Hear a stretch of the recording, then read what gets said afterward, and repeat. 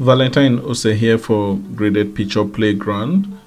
In this tutorial, I want to show you how I made the video you watched at the beginning, which is transparent test, putting your video on a test.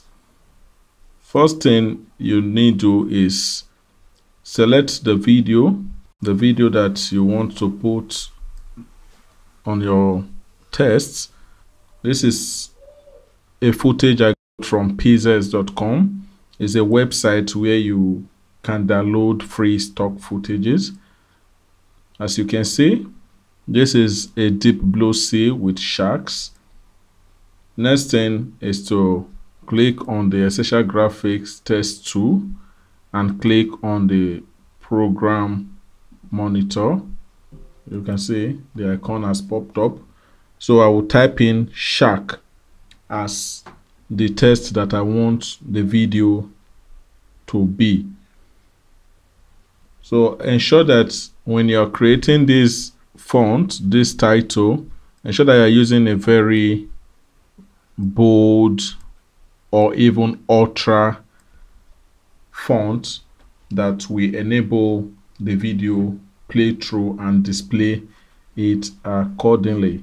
So I'm using the Essential Graphics tool. This also is applicable in the legacy title. If you have not seen the video, click on the notification icon on the top of your screen to see the tutorial on how to locate your legacy title.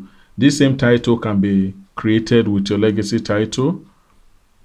This is it. I will create subsequent tutorial on how to use the tools on Essential Graphics. So because the Essential Graphics tool is also can make any adjustment in your effect control, and there are limitations if you are using your effect control. So I have to click on the Essential Graphics tool, which is at the top there, and I'll click on edit for the tools to display. I cannot centralize it.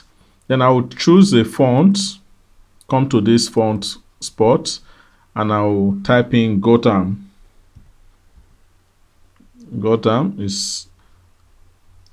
This is a test font I downloaded from dafont.com. It's a free website where you download any kind of font. You can check it out. Link is on the description below. So you can download any font from there. So you see how I've created this so that it will pop up properly and display the video the way I want it to be. So the next thing you need to do is come to your effects and type in track matte. But if you don't want to type in to search out the effect, you can go to your video effects and click on under the key folder, and you get the track matte key there. You place it on your video.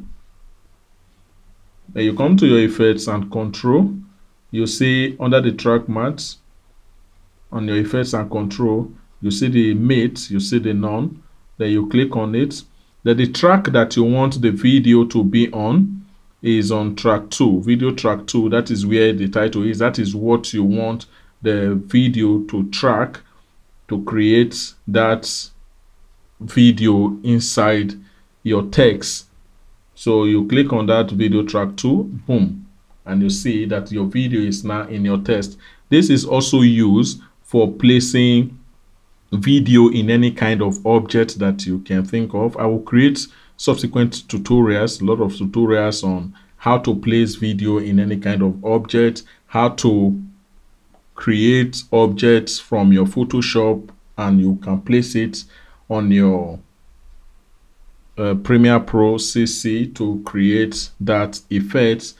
And I will also create another tutorial on how to use the alpha adjust to also achieve this very effect as well. So this is how you can place your video on your test. You see how it is, and this test is transparent. I will create a detailed video on how you can work with videos and tests, and also as it is, this video is not transparent. This black background, you can place any video underneath and it will now have this look, and you have another video underneath it. I will create further tutorials, but this is just a basic on how you can place your video on your text. I hope this helped and you've learned something on this very tutorial.